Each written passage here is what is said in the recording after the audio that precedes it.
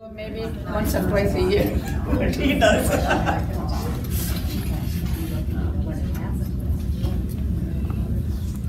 Along with onions, I'm going to add okra. Because when I went to the store, at least in our part of the country, is bindi. This is called bindi pulusu.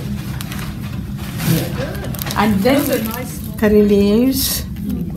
Yeah.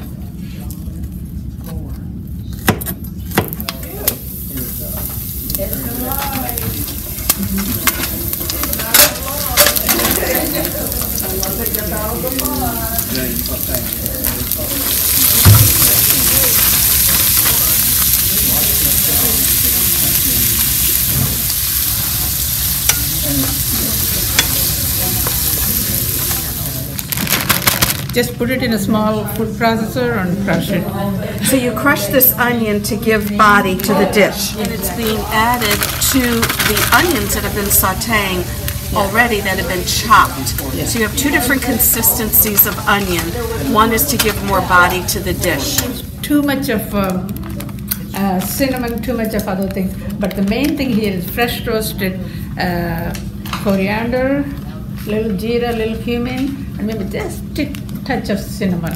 This has a different flavor. If you all want it. The very first one that we rolled it. Okay, we're adding a little bit of salt.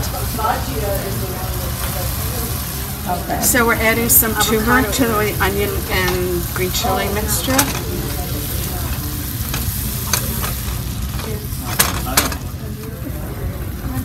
So now we're adding ginger and green chili paste.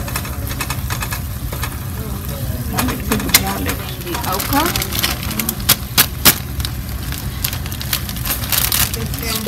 Today's the main ingredient for the sauce is tamarind paste or tamarind. Tamarind, I think you all know, a big tree, tropical tree, and it gets parts like bean parts like this. Actually, I got them from the Indian store. Here you get the Indian stores also sell the pulp and then make a sauce out of it. Instead of that, you get the little paste. This is also fresh one I just got from India. I have a cousin. She's so nice. She takes care of all my needs.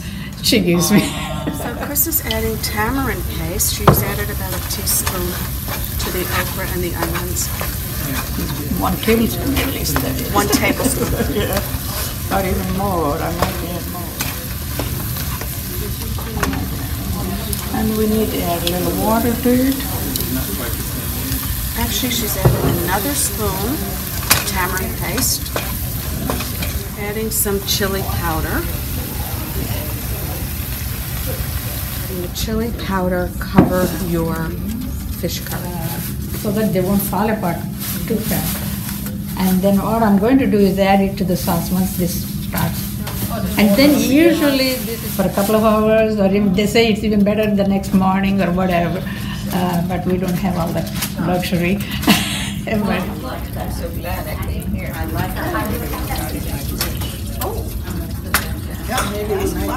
Add extra water to your curry sauce. It's so delicious.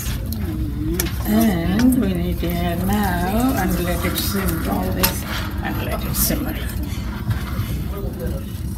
We're doing something. Really spicy. Yes. Yummy stuff.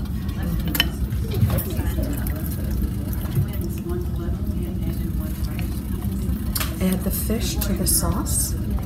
The fish is partially cooked. It's been sautéed in various herbs and spices like turmeric and ginger and chili. Add some extra tamarind paste to your curry because you want to adjust your seasonings and your flavors if necessary.